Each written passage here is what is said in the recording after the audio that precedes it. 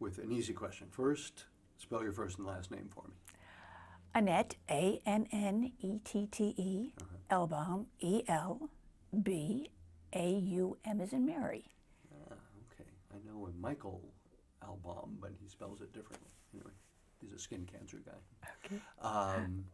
So now, Annette, tell me how old you are. 69.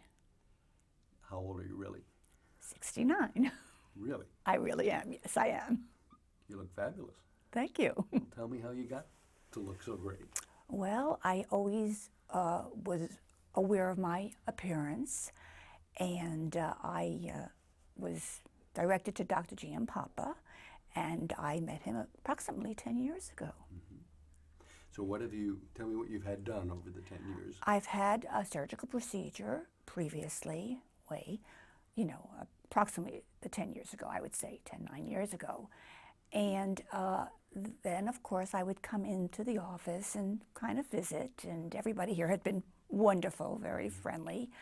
And I didn't want any procedures anymore that I had to have any kind of anesthesia.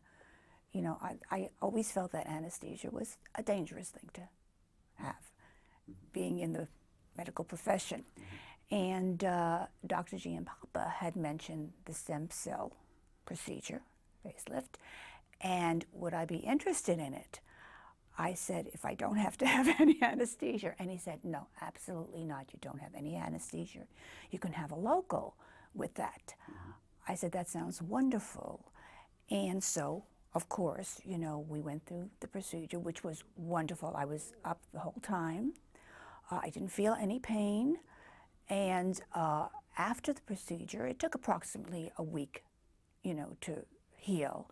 And I know after that, when I would go into shops and I went to purchase the makeup, I remember the fact that women would say, the cosmeticians behind the counters would say, your skin is beautiful. And I looked and I said, yeah, yes, it is.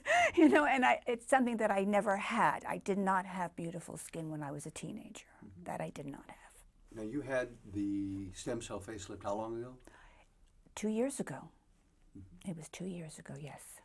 Describe for me the difference that it's made. The difference that I feel good about myself. I just feel good about myself. I don't feel 69, let's put it that way. And that's what it is. It just makes me feel really good about myself. Now, okay, but separate from the way it makes you feel, how do you describe the difference you can see that it's made in your face, your skin, and so forth? I don't look very different than I did previously to this. There's just something a little different. I don't have any kind of marks generally in my face that was left over from, acne as a teenager. And that made a big difference to me. And it was hard to believe that that was not basically there anymore. And of course, my cheeks were enhanced as to what they were a number of years ago, but very slightly. So that people that would meet me again say, gee, they would say to me, you look terrific. I mean, you haven't changed at all. And I say, well, okay. But I can see that your rosy cheek, the skin quality, how would you describe sort of kind of what like you said, the cosmeticians were commented on it, but what have you noticed about your skin? It's soft, but it's firm.